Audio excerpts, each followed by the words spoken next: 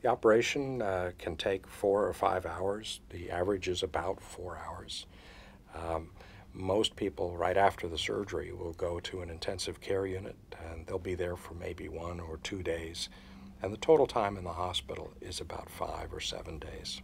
We try to keep family informed at all the important steps of the operation, and I think a lot of other hospitals try to do this too.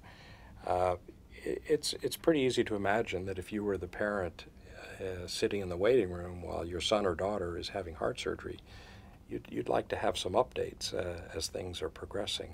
Uh, it's nothing magical, it's just imagining how you might feel in that person's shoes.